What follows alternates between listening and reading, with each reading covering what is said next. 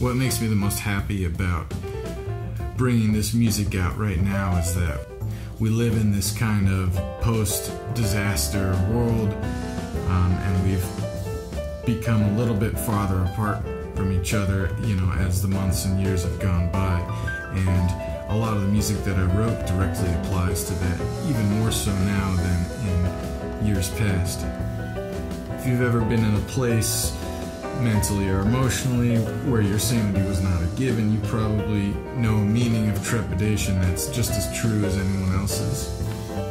The music that I wrote here was not an attempt to talk about the music scene or put anybody down for their affiliations or personalities. The music is purely a collection of attempts to negotiate with life, to take the human experience as we experience it in our minds, and to navigate through it. The piano has been my main mode of expression for a long time, and working with the trio for me was the most natural situation, and I didn't want to get too bogged down with how different parts might interact in the music, and I wanted to let it kind of flow freely for this. Overall, my hope in this project is that people might find